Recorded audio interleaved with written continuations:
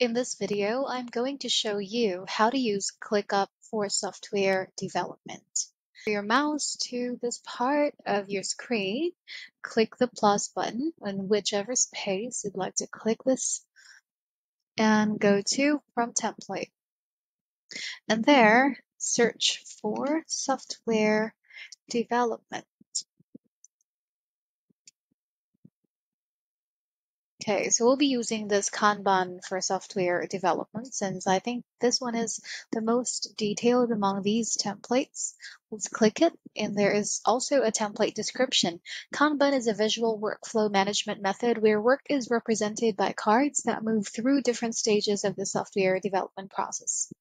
This template helps software teams improve their efficiency, productivity, and collaboration, streamlining request intake, providing highly customizable Kanban boards, setting WIP limits, and enabling dashboards that track cycle time. So this one's perfect, I believe. So let's click Use Template.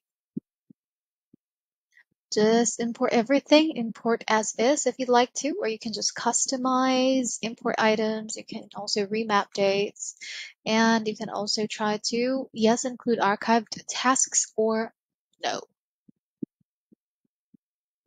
There you go. And then use template. Let's wait for some time. Okay, now click to navigate after it has loaded, and voila. So you can see some views here. Welcome view. I think this is like a guide for you to use this template. There. This one is a whiteboard, so you can map and plot whatever. There, as you can see, that's a Kanban board. This is a product request form, which is also included in the template. You can still add more views if you'd like to, so you can track the progress of your software development team. That's about it. That's how easy it is to use ClickUp for software development.